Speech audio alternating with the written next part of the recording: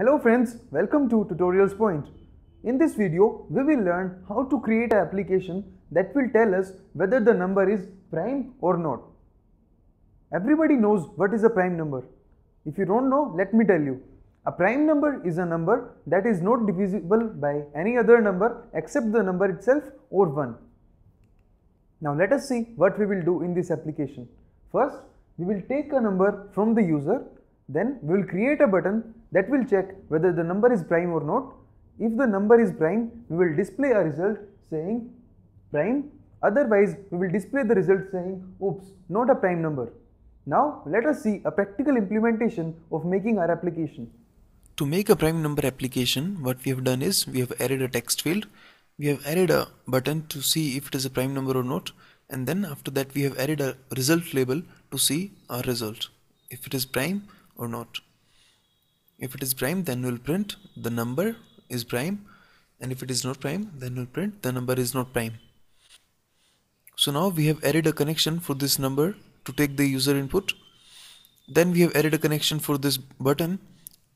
Inside this button we will perform all the functions that we need to perform to check whether the number is prime or not. After that we have added a connection for this, that is where we'll show our result. So first we will see if the number entered by the user can be assigned to this user entered string, that is a constant. So this is basically we are doing this to check if user has entered some value or not, and if it can be assigned to this variable or not. So if it can be assigned, then it will come inside this block. Now what we are checking here is if the user entered string, this variable, can be converted as an integer and then stored inside this same constant again. Now we are checking if this entered string can be converted to integer and stored inside user entered integer. First we are storing inside user entered string, and then we are storing inside user entered integer. After that we are checking if user entered integer can be assigned to a variable number, then it will come inside this block. Here we have declared a variable is prime and the value we have assigned is true. By default it is a boolean type. So if number equals to 1, that is the number that the user has entered is 1, then it is not a prime number. After that, so we are writing is prime equals to false. After that we have declared a variable and we have given a value 2 to this variable. So while I is less than the number entered by the user, so from I to the number entered by the user, we'll run a loop inside which we are checking if number, this operator is called remainder operator. So if number divided by 1 gives a remainder that is equal to 0, that means if the number is divided by the value I and if there is a remainder that is 0, then is prime equals to false. That is, if a number is divisible by any other number, then it is not a prime number, and then we are making our is prime variable as false. After that we are incrementing the value of I by 1 every time till it is less than the number.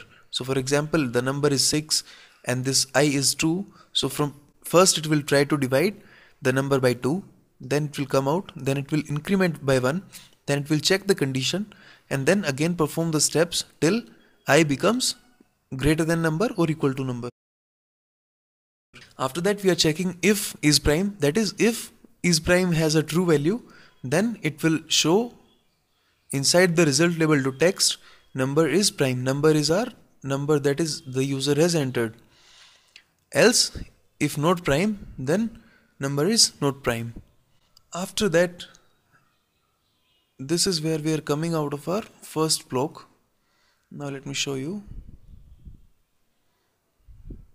So after coming out of our first block, now result label to text equals to please enter a positive whole number. So if this value cannot be converted into integer, then it is asking the user to enter a positive whole number. Now we'll try to run our application.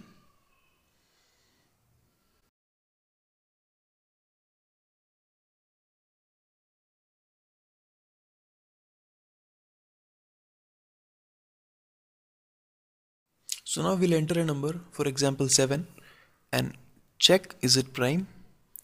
Then it is printing 7 is prime because 7 is not divisible by anything other than 1 or 7. Now we'll print type 6. Is it prime? 6 is not a prime number. So our application is working fine. This is all we will do with making prime numbers. Thank you.